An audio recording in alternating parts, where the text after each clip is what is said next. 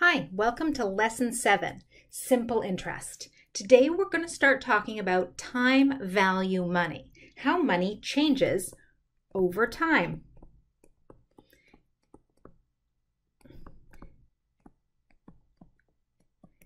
And the key here is time value money.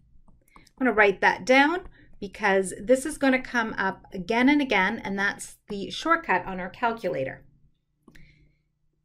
This works via interest. Interest is money that you earn on investments.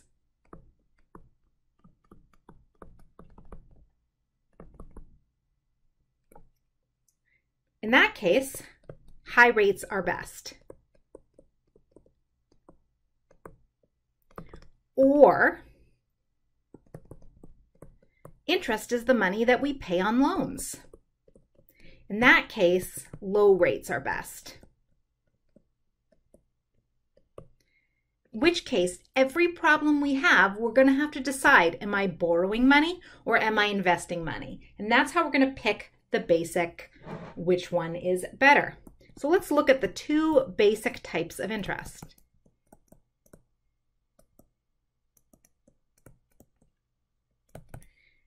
And those are simple and compound. They're used for different things. Simple is what we're going to do today. And in our next lesson, we're going to talk about compound interest, which is used more often. However, starting with simple, we're going to come to a basic equation, and everything we do is going to stem from this.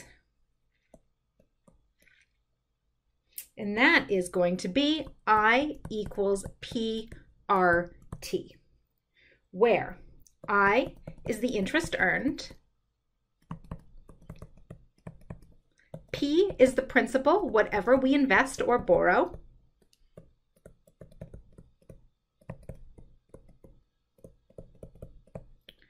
and R is the interest rate.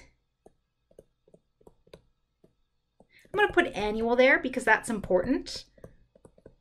We're going to see this. And T is time in years.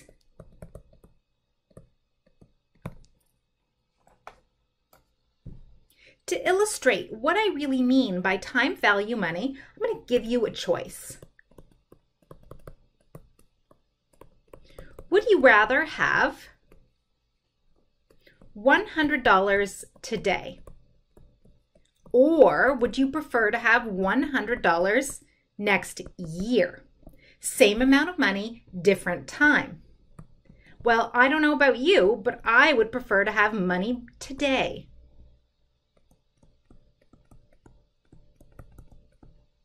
That's basically what we're doing. We're trying to figure out today versus next year, but let's change this now. What would you prefer? $100 today or $200 next year? This is a harder question. Me personally, I'm okay with waiting till next year, but you might need the money now. That's what's going to do. How much does something have to be worth in the future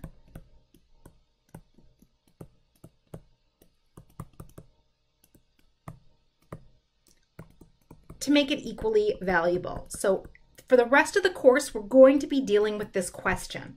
What's better, money now or money later? If we have less now and more later, when are those things going to be the same or equivalent to us?